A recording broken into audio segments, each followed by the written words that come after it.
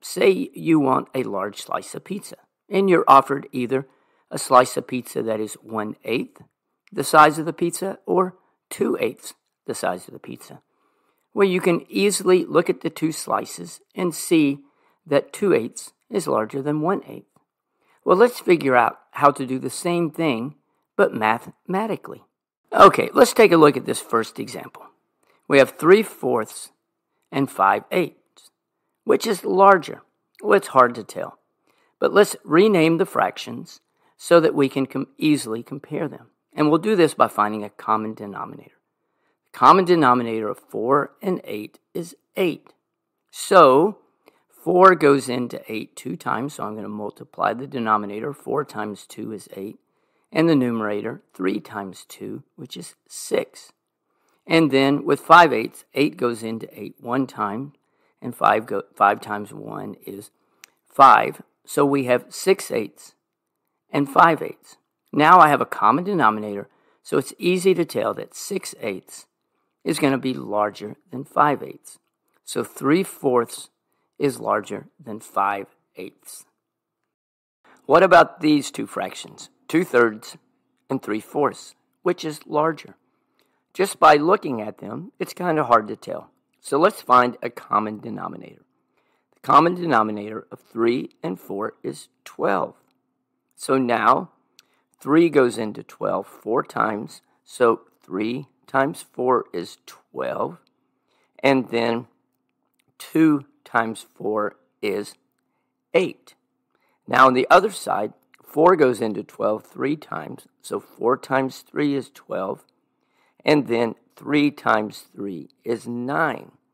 So now, since they are renamed, it's easy to tell which fraction is larger.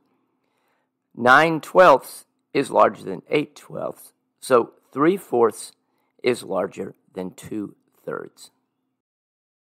Which fraction is larger, 1/3 or 2/5? Well, we're going to rename the fractions so that we have the same denominator. So, common denominator of 5 and 3 is 15.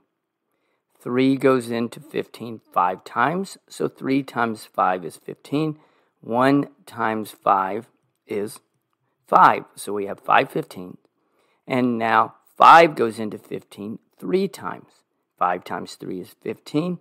2 times 3 is 6.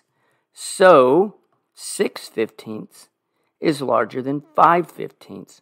So 2/5 is larger than 1/3. Okay, how about 8/10 and 4/5? Well, again, I need to rename the fractions. Okay, the common denominator of 10 and 5 is 10. So 10 goes into 10 1 time, so 10 times 1 is 10. 8 times 1 is 8.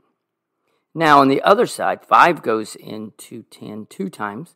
So 5 times 2 is 10. 4 times 2 is 8. So now we have two fractions with a common denominator, but you will notice that these two fractions are equal. They're actually equivalent fractions. So 8/10 is equal to 4/5. Now we have 7/8 and 3/4. Again, I can't just look at them and see which fraction is larger.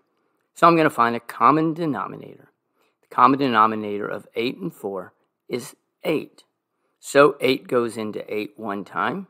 So 8 times 1 is 8. 7 times 1 is 7.